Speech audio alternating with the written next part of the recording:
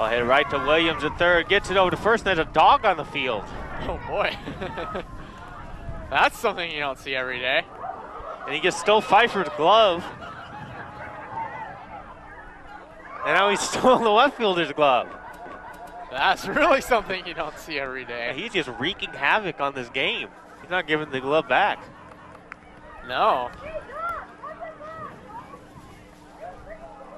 And that's Hardcourt's glove. Actually, that might be... Yeah, that's Hardcourt's glove, and he's Hardcourt's. just running away with it. There's nowhere to go, though.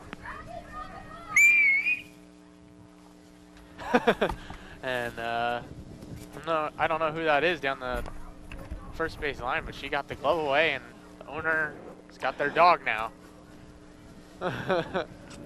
Wanted the ball and then wanted the glove.